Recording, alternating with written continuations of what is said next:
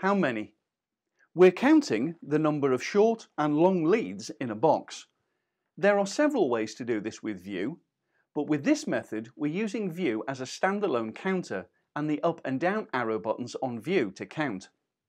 The learning experiences covered in this activity are number and counting, quantity, collecting data, and drawing tables of data. Select Counting on the View logger.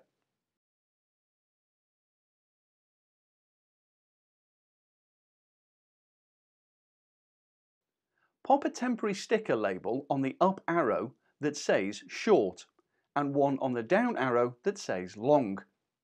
Remove a lead from the box. If it's a short lead, press the up arrow. If it's a long lead, press the down arrow. Continue counting until the box is empty. Have you got enough short leads for everyone in the class to have 1? Have you got enough long leads for everyone in the class to have 2?